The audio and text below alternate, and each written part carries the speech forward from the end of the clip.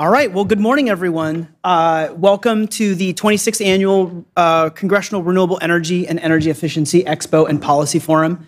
I'm Dan Brissett. I'm the president of the Environmental and Energy Study Institute, and we are at the beginning of a marathon day of panels of experts and business leaders, innovators and practitioners who will be here all day to talk about the multiple benefits of investments in renewable energy and energy efficiency.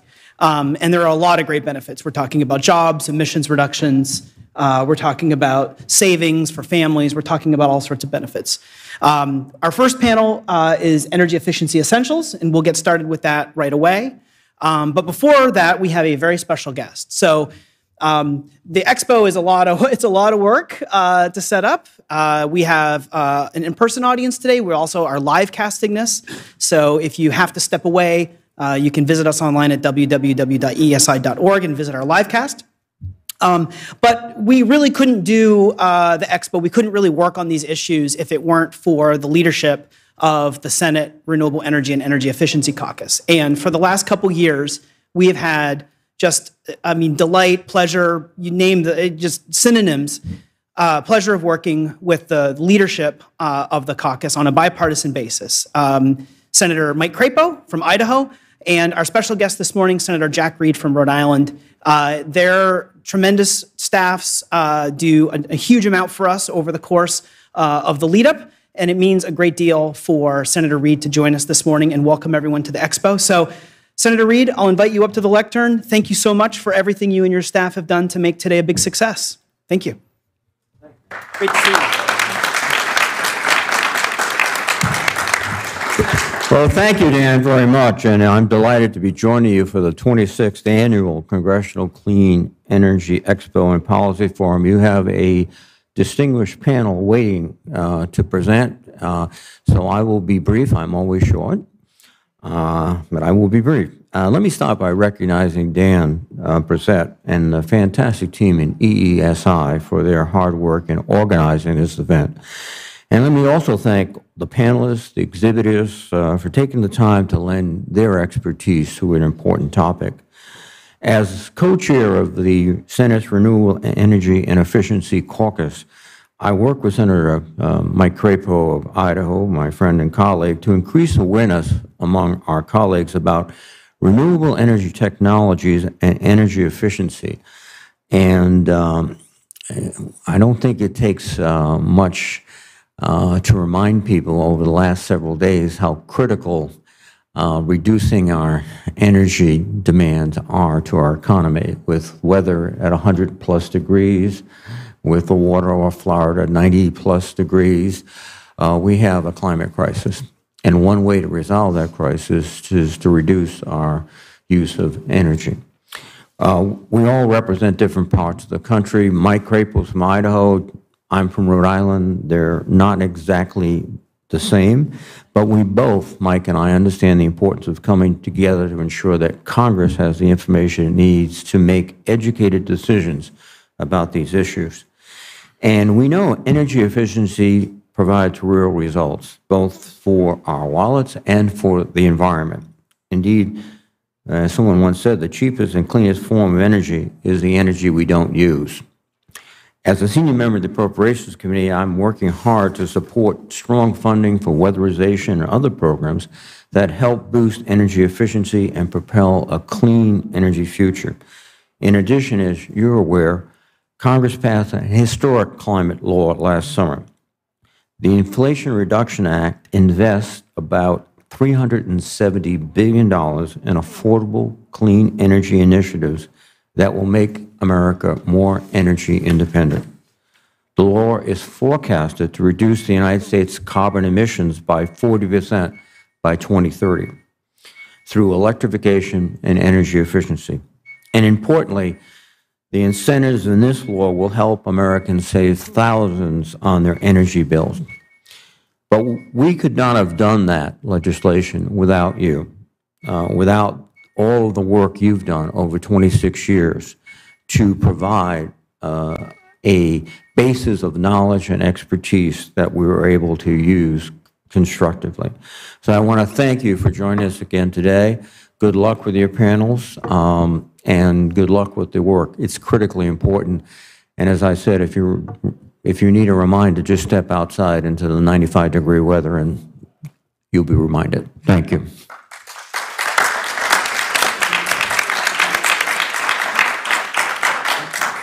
Thank you, Senator Reid, and thank you, Rachel and Anthony and everyone else on Team Reid who helped bring us all together today. Senator Reid's right. Today's actually not a bad day to be stuck indoors. It's pretty gross out there today, but we still have a great view, and I invite everyone over the course of the day. We'll have lots of panels, including the one we're about to kick off in just a moment. We also have some exhibition materials set around the room. I see my buddy Dane over there at the Federal Performance Contracting Coalition. Jennifer Schaefer will be joining us on a panel later today. I see the Department of Energy's Energy Efficiency and Renewable Energy Office. We have lots of other organizations represented on the panels today with exhibit materials. I hope everyone stops by and takes full advantage of that. Without any further ado, I'm going to transition to my seated space so that I can join our panel and kick us off, and we'll get started from there. So I'll turn this mic off and turn this mic on.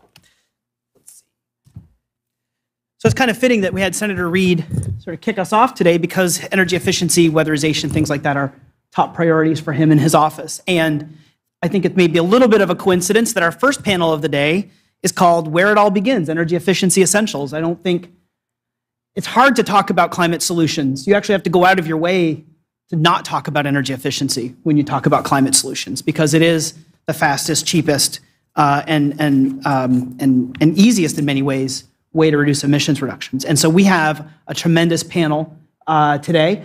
We will hear from our panelists. We'll have a little bit of a moderated discussion, and then we will be happy to take questions from our audience as well. So if you hear something that Paula, Curt, Justin, or Bryon say, we'll definitely do our best to make sure that you have an opportunity to ask your question. And our first panelist of the day, our first official panelist of the day, is Paula Glover. Paula is the president of the Alliance to Save Energy, which is my energy efficiency alma mater. So Paula, welcome to the Expo this year and Policy Forum, and I'll turn it over to you. Yep, now it is. Okay, good morning and thank you. Thank you. Not unusual that you are an alum of the Alliance to Save Energy. As I have learned, there are many people who are alums of the Alliance to Save Energy. Really want to thank EESI for this invitation. And quite frankly, I want to thank you for making this the first conversation. I'm going to suggest to all of you that this is the most important conversation that we need to be having, and that's why we're doing it first. As the Alliance, if you're not familiar with us, we are a bipartisan coalition of industry, government, consumer organizations, as well as our environmental organizations. And our focus is really on federal advocacy around energy efficiency policy. I'm going to start with the most recent news, which came out a couple of days ago around the Greenhouse Gas Reduction Fund. And I'm going to start with that because that's just one of the tools that we have to move and use efficiency as part of our energy transition. That fund has identified efficiency as a foundational technology, whether that's the $7 billion going towards solar for all, or the money that's part of the National Clean Investment Fund. We're looking at ways that we can get funding to do efficiency broadly across all communities. That's really, really important. But in addition to that, we know that the IRA investments are also really a big push, and we've been seeing now as money's coming out, how people are reacting to it and taking it. We're expanding energy efficiency tax credits. We have rebate programs, we have incentive programs, we have retrofit programs for government buildings, we have programs so that localities can adopt more recent energy codes. And I would say for us at the Alliance, what we're now really focused on is what else do we need, but more importantly, how is it going? How is it going? We've got a big problem. We've got a lot of money out there, and we do have to pay attention on how the money is spent so that we get the outcomes that we want. At the same time, I think my panelists would agree with me that it's probably not enough and that there are other things that we're going to need to do. One example I would say would be our buildings. We have a lot of effort on building codes, and whether or not you live in New York or in California, we're doing a lot to either have new technologies adopted into our buildings. We're doing a lot to make sure that people adopt heat pumps into their buildings. But there are still a lot of buildings in this country that are not going to be able to do all of that. And many of our homes are not going to be able to do about that. So if you think about large cities that have buildings that are over 100 years old, this becomes more complicated and more expensive, but it is also absolutely more necessary. And so, you know, we've got to figure out how are we going to deal with buildings if we want to decarbonize and we want to mitigate climate change. And then the last thing I will say is, as we're thinking about forward, and I know there's a lot of conversation on the Hill today about permitting reform, and while efficiency does not necessarily seem like the kind of topic that would be a part of permitting reform, I will just say that efficiency is a tool. And so if we're going to build new stuff, we want to do that smart, we want to do that in the right way, and we want to do that in the smart way. We're going to put on rooftop solar, we want to make sure it's an efficient house that adopts rooftop solar. If we're going to build new transmission lines, we want to make sure that we've adopted all the other tools before we start building new things, because we're going to continue to use more energy, and so we cannot ignore efficiency and then get on with it, because we find ourselves in the same situation. Thank you, Paula. Perfect way to kick off the panel. That brings us to Curt Rich. Curt is the president and CEO of the North American Insulation Manufacturers Association. Welcome, Curt. Is that on? Yep, it is on. Thank you, Dan. Thank you for having me. Senator Reid kicked it off by reminding us that we're in a climate crisis. Energy efficiency is a solution to that crisis across all sectors of our economy, but really it begins with energy efficiency in the built environment in buildings. And the three of us are all buildings guys, so that's where I'll focus my comments today. And it makes sense to really start with buildings. You know, 40% of all greenhouse gas emissions are associated with buildings, with the embodied carbon and the materials that we use to build those buildings, as well as the power that it takes to operate them. You know, I'm going to focus mostly on residential construction. I think Justin's going to talk more about commercial construction. You know, when it comes to the homes that we live in, you know, there are 140 million homes in the United States. We build about 1.5 million new homes each year, so it's really a big challenge to make those homes as energy efficient as possible and to drive down their carbon emissions.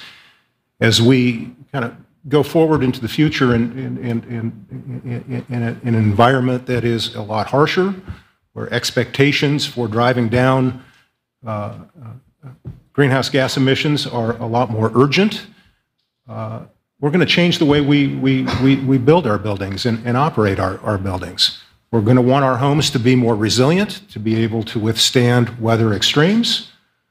We're increasingly going to electrify our homes, both existing homes as well as the new homes that we build.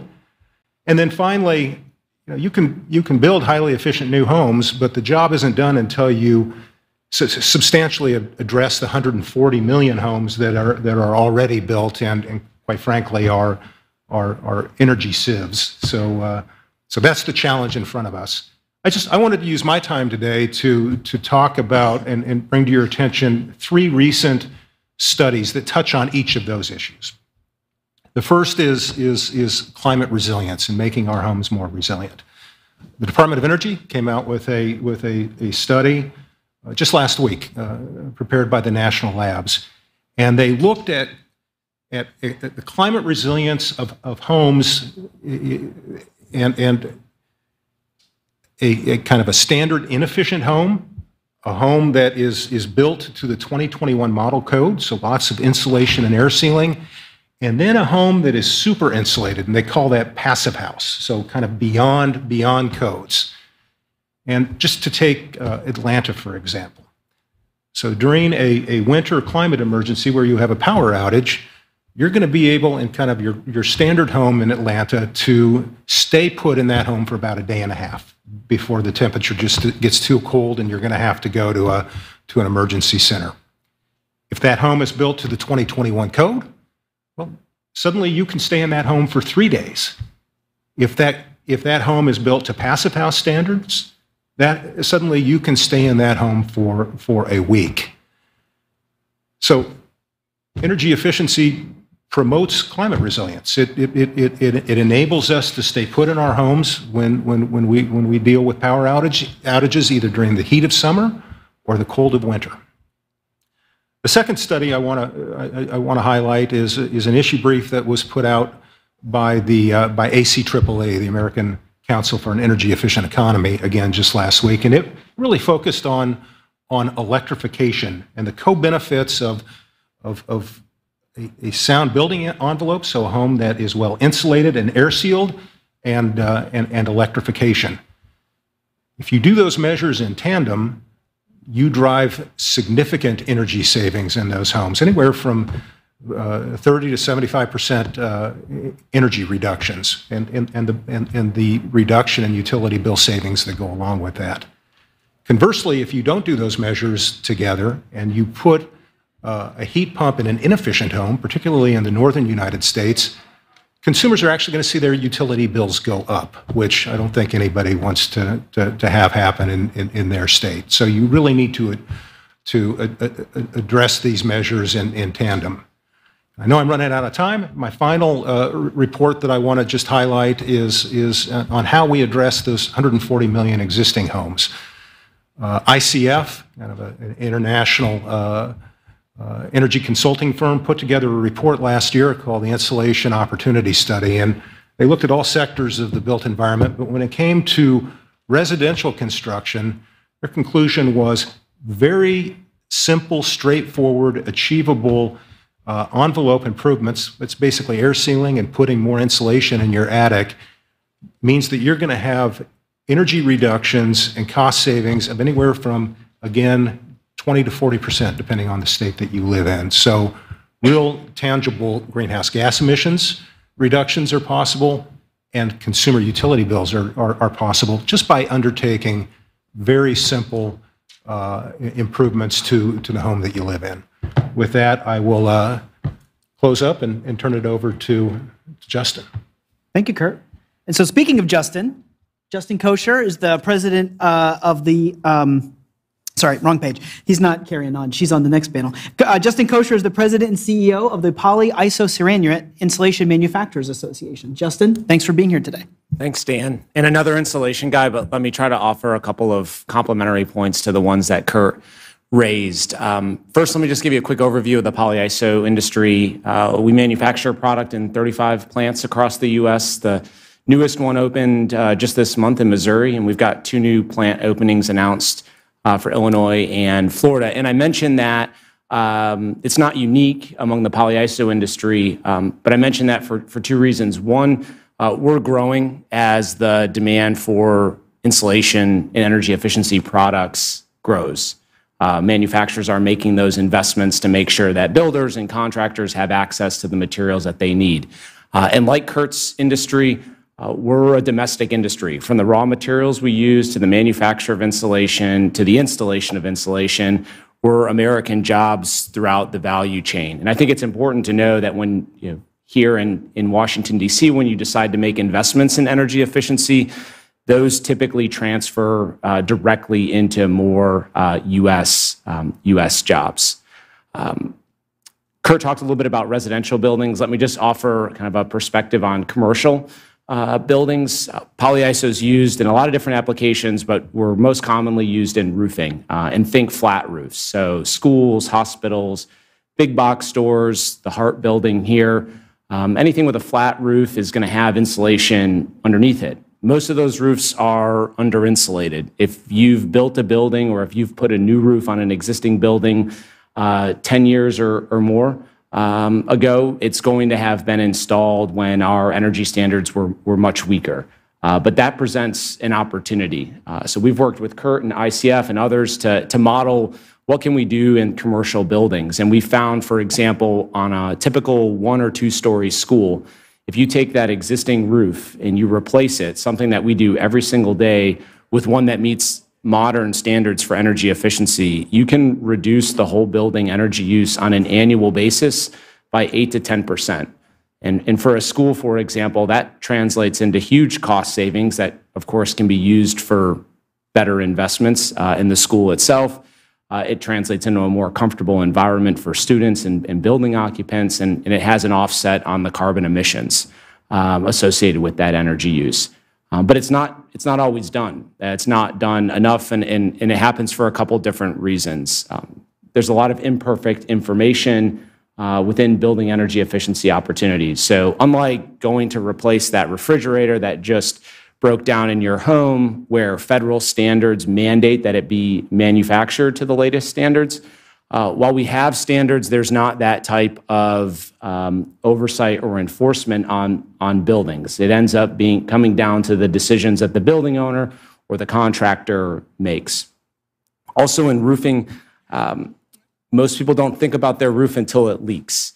And then when your roof is leaking, your first priority is to get it to stop leaking. You may not be thinking about the energy efficiency opportunity there. So you may be acting under a situation of duress. And if you don't take advantage of that opportunity and you put a new roof on a building, you've just locked in those inefficiencies for another 15, 20, 30, maybe 40 years. So that's a huge opportunity for policy. It's a huge opportunity for federal policy to, one, provide that information, and in a lot of cases, provide the financing through different structures, whether that be tax credits, and Paula talked a lot about the recent legislation that's making direct grants available to do this work. So I think we'll get into a little bit more of that in conversation, but just wanted to make you aware that when we talk about energy efficiency, like Curt highlighted, it's not just new buildings. We've got to do something about existing buildings, and we have to stop letting these opportunities pass us by each and every day. Thank you, Justin. Our fourth panelist today is Bryon Krug. Bryon is the treasurer of the National Association of Energy Service Companies, or NAESCO. He's also the president of CEG Solutions. Bryon, I think this is your first expo.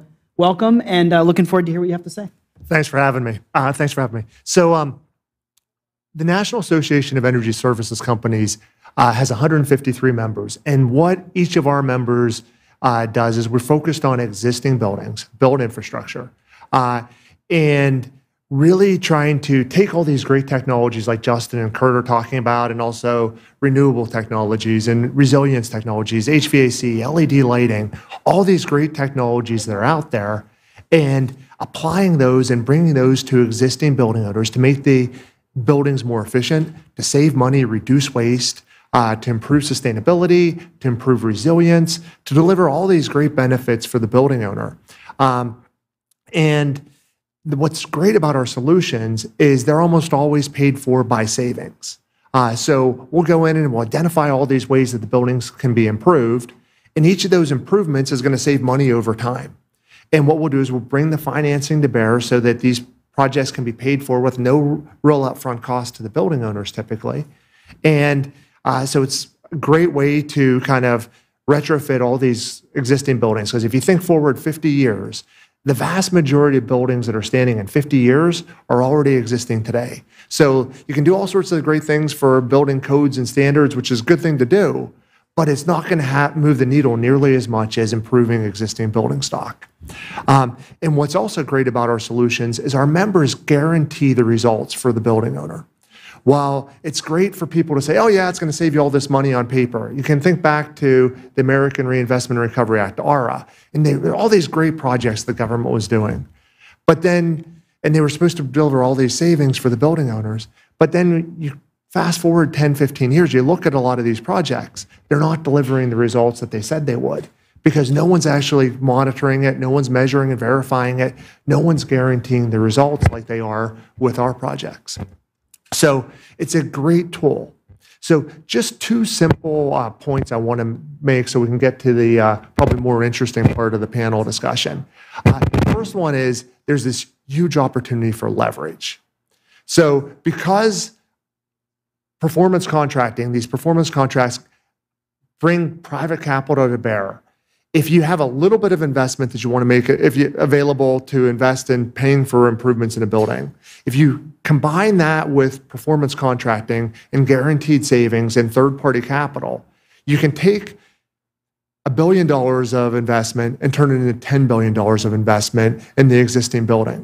There's a huge multiplier effect possible by combining appropriated funds with, or grant funding or other incentive funding, these types of funding with private capital and performance contracting. Performance contracting can be really used to stretch the investment and multiply the impact of federal dollars in the existing building stock.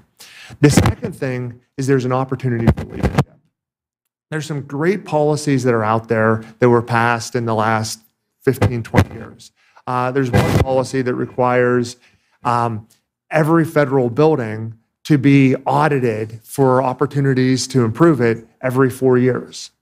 There's another policy, Energy Policy Act of 2020 included, which requires 50% of the things that are identified during these audits to be implemented with performance contracts. But I'm not sure what's up with that. I'm not sure what that is. But anyway, so there's the Energy Policy Act requires 50% of these economically viable improvements to be implemented with performance contracts. So it's a way that the government can implement all this stuff without spending appropriated funds and without extra money being required. But for some reason, we're not seeing that actually being implemented. There's no, the CFRs, the rules, regulations haven't been actually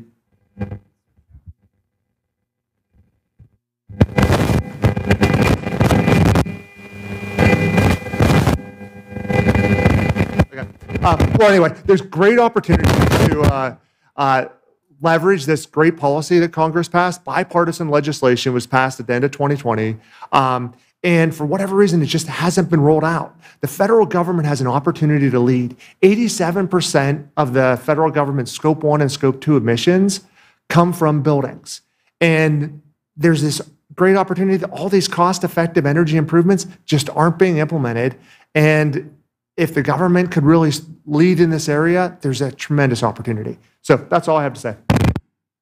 Thank you, Bryon, and thank you for demonstrating how resilient energy efficiency is, for persevering in the wake of a noisy microphone. We are joined by a special guest. So before we get to the moderated panel, I can't really see him from here, but we're joined by Representative Emanuel Cleaver, who represents the great people of the 5th District of Missouri. Representative Cleaver has to get to a committee hearing, but happy to welcome you at the lectern if you'd like to say a few words, sir. Thank you. Good morning. Let me just say this quickly. I think I don't know what your theology of life is, but what you are doing is God's work. However you see God, whether you see God as a Super Bowl champion or something, like the Chiefs, Kansas City Chiefs, but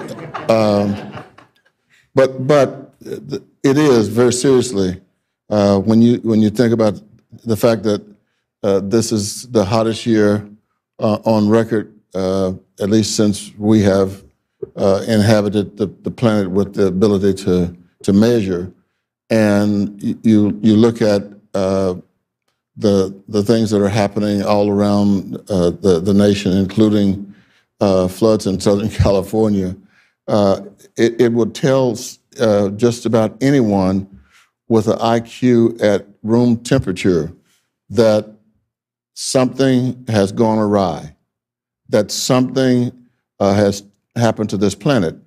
I happen to believe that it is still reversible, and obviously you do too, or you wouldn't be here.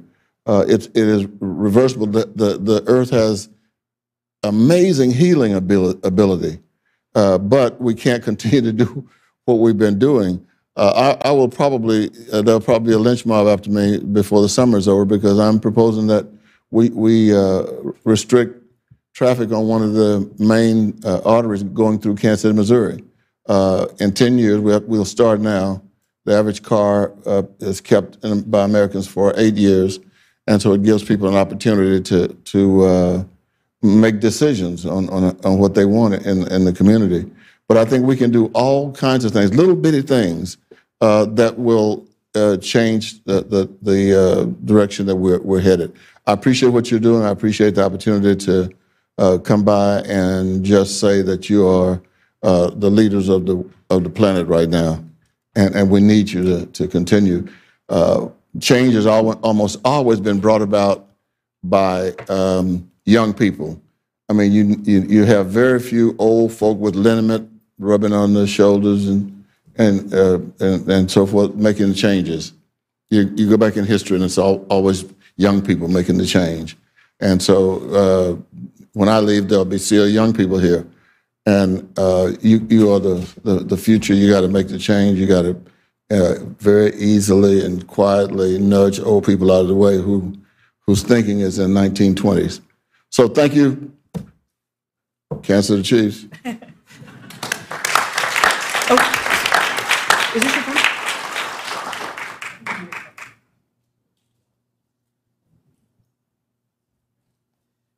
That would have been bad.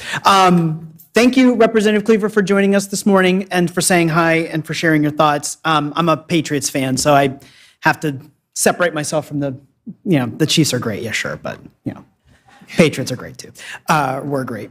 Anyway, now we're going to move into the moderated discussion. I'm actually going to call sort of an audible and stand up here because I realized I can't see this part of the room. That's something you don't realize when you're doing this until you actually get into the panel that, oh, whoops, the lectern's in the way. So we're going to get into a moderated discussion, and Marco has a microphone, and if anyone has a question, we'll do our best to get to you so you can ask it of our panelists. But to kick us off, so I love energy efficiency. I'm bought in 100%, but you all just convinced me even more that we need to be doing this. So what is it that we're not doing? What specifically, why aren't we maximizing the benefits of energy efficiency? Do you have any sort of thoughts about where sort of federal policy is getting it right with respect to energy efficiency, and where might there be opportunities for greater energy efficiency? Paula, happy to start with you and we can go down through the line, but I'd love to hear sort of, why aren't we doing more of this? Yeah, I think, the big word we always have to walk away with is investment. Right? Efficiency is an investment. We are asking people to make an investment, and investment is a choice. And so we've got to figure out, how do we communicate in such a way that folks understand that this is a really critical and important choice, that it's not wasted money, that it has multiple benefits. And so when I talk about it, I'm always talking about not just, climate, not just emissions reduction. Why I talk about burden and security and energy poverty is because that's the stuff that actually people think about and care about. How many times am I getting a shut-off notice? Am I able to turn on my air conditioning when it's hot, or is it too expensive and so I do not use it? Can I even afford my light bill? All of those things are things that efficiency can solve for, but we need to make that investment. And for people who do not have enough now, we've got to figure out what are the tools that are going to allow them to make that investment. That really goes back to the conversation that Curt was having about existing buildings and why that is really, I think, probably the most important problem that we are going to have to solve is invest in buildings. So, Dan, we're kind of at a unique moment in time. I've spent 30 years bemoaning underinvestment in conservation energy efficiency, but that's no longer the case. Between the IIJA and the Inflation Reduction Act, we have just seen over the last 2 years a historic level of investment in energy efficiency, renewable energy, and climate action. I think the story that's going to unfold over the next year or two is how that money is deployed, largely at the state level, and the kind of change that you're going to see occurring in the communities that you represent as a result of those investments. So for the first time ever, I kind of feel like we have the tools to really make a substantial dent in kind of the project. And so I think it's exciting. Justin, you or Bryon, eager to hear where your thoughts are in terms of where we could be doing more, especially at the federal level. Yeah, I just think, for those of you that are setting policy here in DC, it's important to see through those that bemoan energy efficiency policies. Typically, those are the folks that don't benefit from the investments as Paula characterized them. When you look at who's making investments in energy efficiency, a lot of times owners of buildings that occupy and own them for a very long time. Universities, hospitals are probably some of the more energy efficient buildings that we have out there. Those people are there, they're using them, they're paying the bills. But those of you that may rent apartments here in the DC area, rest assured that developer was not concerned about the energy bill that you pay each month. And typically those are the loudest voices that we hear criticizing energy efficiency. So important to see it for the investment, important to see it for that long-term benefits. And I think question those that come with arguments that sort of undercut the value of making those investments upfront when they can be made most cost effectively. Two different areas, I think. So first one is there's a number of states and municipalities that are now piloting building energy performance standards, which is kind of a carrot and stick approach to encouraging energy efficiency. So this is the stick side of it, where you set a target where buildings need to get to a certain standard, or the building owner has to pay a fine. And then there's all the other policies that are already in place from the IRA and everything else to give people the incentives to actually do these things as well, because they're cost effective, but sometimes people need a little bit of a nudge. So Washington, D.C., state of Colorado, local law 97, New York, California now, there's a lot of places that are piloting this stuff.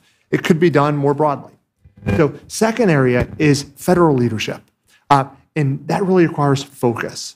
Like I said, the policies are there, but for whatever reason, the rules and regulations haven't gotten promulgated yet. This passed in 2020. We're now 2023. I don't know why 3 years later it still isn't done. And it's just like getting federal agencies to really improve existing building stock and leverage the tools and the IRA and all the other tools that are available, like performance contracting. There's a huge opportunity. And it's just sitting there, hopefully, for the federal government to pick off the tree and eat. Thanks, Bryon. I'm looking for questions. I'll keep going until I see questions, though. I'd like to come back to this idea of leverage. Obviously, leverage is an enormous part of your business model with energy service companies, energy contracting, all of that.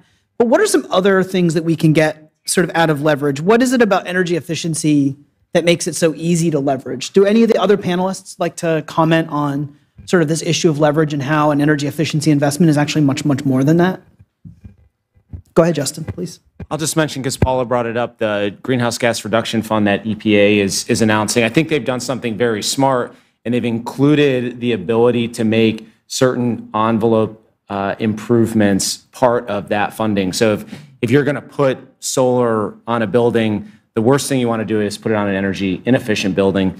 The other thing you don't want to do is put solar on top of a roof that's going to fail in 5 years' time when the solar investment's 20 years. So I think there are these messages that are resonating with agencies in charge of deploying these types of programs where they can really leverage that infrastructure and making sure that we're doing things smartly so that they set great examples for others to follow.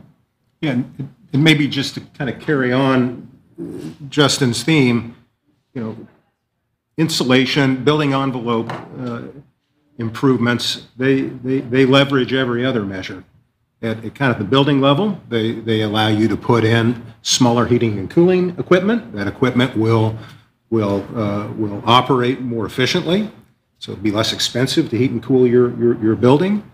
For renewables at utility scale, if you are powering an efficient building stock, that building can act as kind of a passive battery almost, and it allows utilities to kind of smooth out their peak load concerns, which are significant when you're dealing with renewables.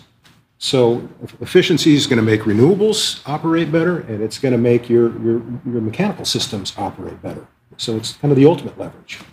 And I would just, I think adding to what these gentlemen are talking, what Kurt's talking about, is that there are some societal benefits, right? An efficient home tends to be a healthy home. That means you have improved air quality in that house. That means you've got better health for the inhabitants of that house. If there are children there, they're likely to do better in school. There are lots of other things that happen the minute you improve a building. And so thinking about the fact that if you improve a building of an elderly person, you may save them from may allow them to age in place. And if that is a person who is receiving Medicare or Medicaid, what have you saved by not having to put somebody in a nursing home unnecessarily because you made a $15,000 investment in their house and they got to be there for as long as they wanted to? And so efficiency is so much bigger than just the technologies. And then the third thing is the ability of technology to make us more comfortable in our buildings is also an efficiency thing, right? And so I don't know how many other people came in here.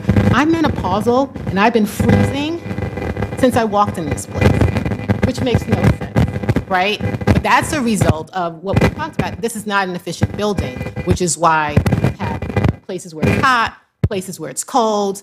Anybody who's been in a hotel where they're running the air and there's nobody been in there, right? Efficiency has the ability to do all of those things as well as kind of improve our daily lives in ways that we don't really think about. I kind of assumed it was what Justin said, which when he was saying buildings with flat roofs and polyiso, he said heart. So I just figured that maybe they got a new roof here and they haven't updated. I don't know what is going on with the microphones, but we will figure that out. Curtis and Dano, looking at you. Yeah, go ahead, Justin. I'll just mention, because Paula made me think of all the co-benefits of energy efficiency. There was an article in the Washington Post last week that talked about the recent announcement that DOE had made about deploying its first tranche of funding for building energy codes. And all the agencies seem to be doubling their initial commitment just based on the interest level. So I know the schools got plussed up twice, the codes plussed up twice. But there were interesting comments from the Louisiana Home Builders Association saying that the investments in improving Louisiana's building codes are necessary because insurance companies have left the state and folks cannot afford the insurance premiums because homes aren't built to standards that can withstand heat extremes, weather extremes. So when we talk about energy codes, we're typically talking about other codes as well. And sort of high water can raise all boats. But there's things that we don't think about and costs that we don't think about that are all co-benefits of building better. So I'd encourage you to go read those comments from the Louisiana builders about why modern codes are so important as we face the climatic challenges. So I want to come back. Well, I want to talk a little bit about jobs. So every year on odd years, so this is one of them, EESI puts out our climate jobs fact sheet. It pulls jobs numbers from across the climate sector, renewable energy, energy efficiency, adaptation, and resilience as well. If you look at the clean energy pie chart, the biggest slice is energy efficiency jobs. And I'd love to give you an opportunity to share a little bit about what's happening in the workforce development and training and jobs space in the energy efficiency sector. Paula, I'm happy to start with you again and we can go through the line, but love to hear about that. Sure. So I'm going to expand on your comment a little bit and say that we're not only the largest employer in clean energy, we actually are the largest employer in energy, period. There are more people who work in energy efficiency than in any other sector in the energy economy, and there are more people who are expected. So I think that's really good news, and there's lots of investment in workforce development. Many of the jobs in energy efficiency are considered kind of construction manufacturing jobs, so we've got to think about, right, students in school and how do we move students into labor and trade, which is something that we've moved away from over decades, and now we're finding ourselves in a position where like, oh, we actually do need those kinds of skills. So that's kind of one piece of this puzzle that we've got to kind of handle. But I would also say we should also be thinking about small business while we think about workforce. I think focusing just on workforce does not do us well. These jobs are local jobs, and that means that there are small business opportunities. And so we should be talking with people. We're trying to get them encouraged about our industry. We can't just always talk about, oh, you get a great job to work for somebody else.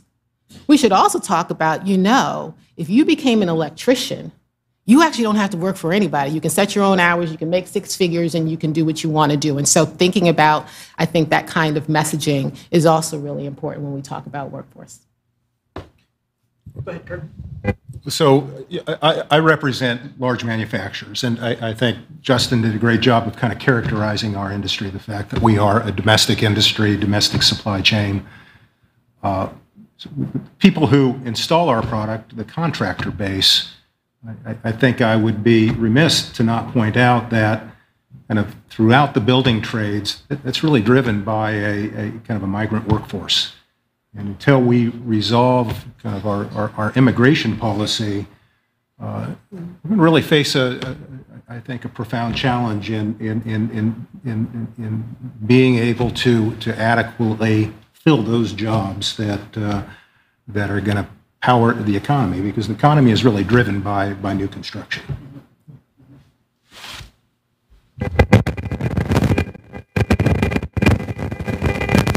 I'll just talk about so the other thing too is like with the Inflation Reduction Act, there were some great requirements for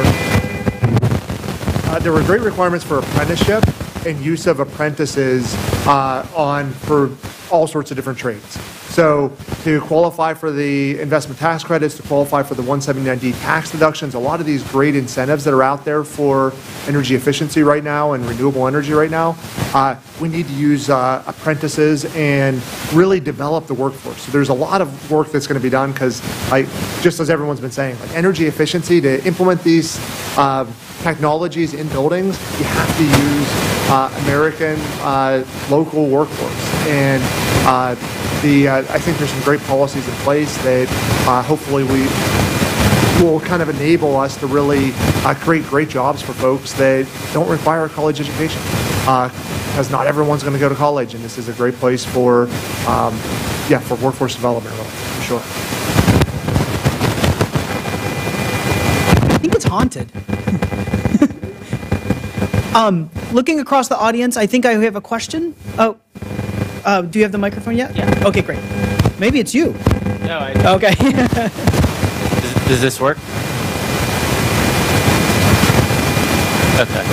I just thank you, EESI, for hosting this panel. Thank you, panelists. The comments have been great so far. So I have a question that I think actually leads in quite well from that last question. Contractors and small businesses play such a key part in translating policies and incentives during kitchen table conversations with the homeowners that will be implementing the technologies. What challenges do you foresee in contractors being able to adequately translate these policies and incentives to the homeowners and making sure that the money is deployed efficiently and expeditiously? That's not directed at any single person.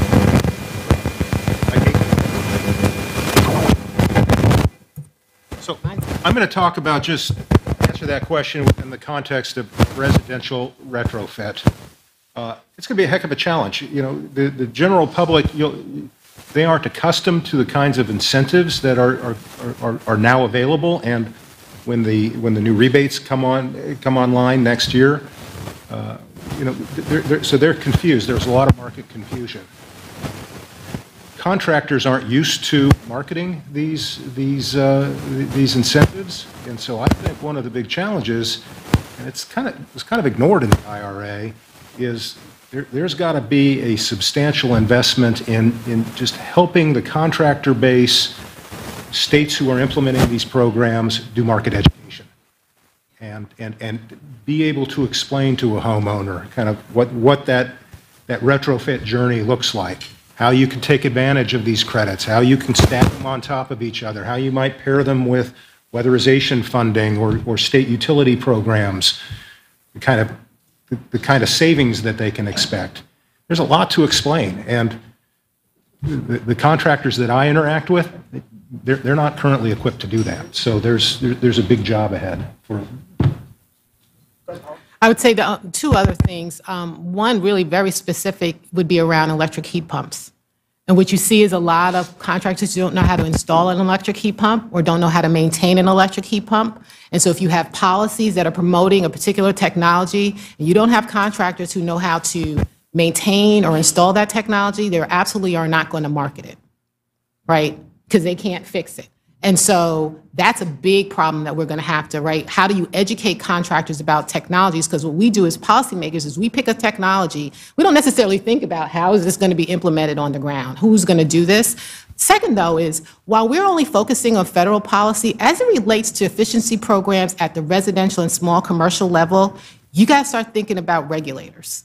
Because there's a regulatory construct in many states where utilities have to go to regulators to develop the program, to have them approved so that they can get the returns, all of that. And so we can't think about this in isolation of what's going on at the state level and the role that regulators can play in the rollout of these programs successful, and how do we communicate with them so that we understand, one, how do they build regulation in that particular jurisdiction, and is this a problem or not a problem? What are the nuances around that we have to deal with? So I think we have a couple questions up here in the back first, and then we'll come up here. Hi, I'm speaking just in my personal capacity as a homeowner who's gone through some stuffing my entire attic full of insulation and then getting solar panels put on the front and getting an electric water heater, heat pump, et cetera. It is very complicated, and the thing that by far worked best for me was working with an organization that I'm not here to represent. I have no affiliation with them. It's called DC Solar United Neighbors. It is an organization that essentially acts as a concierge for a group of homeowners. They go in, they assemble the homeowners, and then they help them do an RFP and select a contractor, and that at that point, individuals decide if they want to go ahead with that particular contract. The question I would ask the panel is anything similar being done in the efficiency space? And if not, why the heck not? No, I mean, I think, Bryon, some of these services on the commercial side might be filled with companies that sell financing products as a outreach education arm on how to make all of these elements work together. Well, typically the energy service company is kind of playing that concierge role for the building owner. So we're coming in, working with the building owner, and we're bringing in all the different technologies and all the different contractors and doing everything on kind of an open book basis. So we're typically not doing single family residential. I mean, there's lots of opportunity out there. It's just a matter of focusing on different areas, and single family residential is not the place where our industry is typically focused. I mean, you just raised such a great point, and I can think of other isolated examples of these sorts of concierge services, but you really need to have that sort of organization nationwide to have any sort of impact. You just think about what you're putting the homeowner through. Yeah. They've got to set up an appointment to have somebody come in and do an energy audit. The energy auditor's going to then kind of give them their feedback, probably in a language that the homeowner doesn't understand. They're going to recommend multiple measures, some of which are cost prohibitive, some of which they might be able to fit in their budget. They then need to deal with different contractors to do that work. They then need to figure out how to do all of that and figure out the incentives that might be available. At each step, you're just losing droves of people, myself included, where I might initiate that initial survey work, but I'm going to drop out by the end. It's just the hassle factor is immense. Yeah. And then, and add to that, right, the complexity that every house is not the same. Yeah. It's not the same, so it's not the same for every house. And so when you're thinking about organization, I mean, I've heard folks who invest in energy efficiency projects, and they say the biggest problem they have, the biggest challenge is how do you aggregate homeowners, right?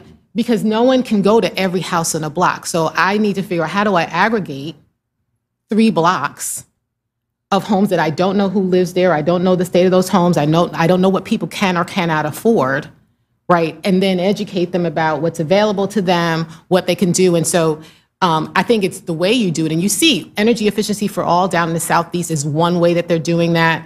TVA has some programs that are trying to do that with low-income customers, but it is incredibly complex because the building envelope is different for every single person, and every household is different, and who lives there, who's different. Like all of that other stuff adds more complexity to it. That's why my hope is, look, next week, DOE is going to issue guidance to the states for implementation of $9 billion in rebates for residential upgrades, and an electrification rebate program and a whole homes rebate program. Yeah.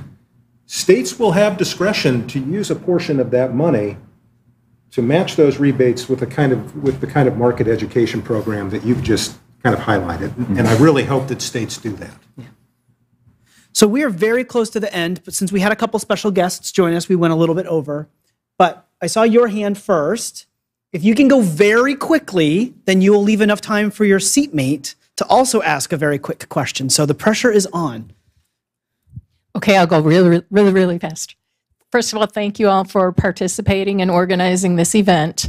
As a community member that encourages communities nationwide to strengthen their local climate commitments, those communities strengthening their climate action plans seem to run into a hurdle when they work with schools, because schools tend to fall under different government regulations than say the city or the county. Do you have any success stories of communities that were able to navigate the complexities of getting insulation combined maybe with solar, combined maybe with heat pumps, getting that through without all of the red tape and hurdles and difficulties? That sounds like a Justin question. Yeah, I mean, kind of going off the last responses in our comments to DOE and working with them to form the programs for energy efficiency improvements in schools, we've been very vocal in the need to kind of build out those programmatic examples that hopefully live long beyond the funding that's available today. I know it's a challenge. I do know, though, perhaps more so than there is on the homeowner side, there are a lot of businesses out there that do specialize in working with schools and sort of understand both the regulations and the funding mechanisms for those schools. One example that always sticks out to me that we talk about a lot in our industry is the Milwaukee Public School District, and we try to share the model that they have done, where they have been able actually to do more to their buildings with less money by creating long-term effective plans that go out 20 years as to how they're going to maintain their assets. So I think you probably see it more so in those large school districts that probably have folks on staff that are sophisticated in building management. But we've been vocal in with how DOE can use that funding to develop programs that may fit much smaller school districts or districts that are organized in various ways from a regulatory or funding standpoint. Bryon, do you have anything you'd like to add from ESCO world? I'll just say that schools are a huge component of the ESCO market. So there are lots of great examples of schools where comprehensive projects have been done that include both energy efficiency and renewables. And the two things go so well together that there's a huge opportunity. There's a lot being done, but there's still a lot more to do. All right. You have the last one, but we're talking about seconds. Absolutely. Oh, here you go. Yeah, Rebecca here, George Washington University student. My question is similar to hers with the immense opportunity for job creation. How and will you work with public schools to give students opportunity who may not go to a four-year degree? I think that would be a great opportunity for impoverished or middle-class community. Will you do that? Thanks. So I'll just direct you to the state of New Jersey has the New Jersey, is it the Clean Energy New Jersey Jobs Act, I think is what it was called. A couple of weeks ago, PSE&G just announced and reported out on their first year where they had anticipated hiring 2,000 people in the first year as part of bringing efficiency and clean energy to marginalized communities and hiring people, training. In the first year, they exceeded their goal by 200. So 2,200 people were trained and employed in the first year. They're expecting that they're going to need another 41,000 individuals in the next 7 years, 41,000 employees in the state of New Jersey for energy efficiency by 2030. And so if you're looking for a program that is obviously showing some success, I would start with the state of New Jersey and happy to kind of give you a contact to see what they're doing there. Well, thank you, Paula, Curt, Justin, and Bryon for helping us kick off the 26th Annual Clean Energy Expo. I think they deserve a round of applause. Thank you so much. Thanks, guys.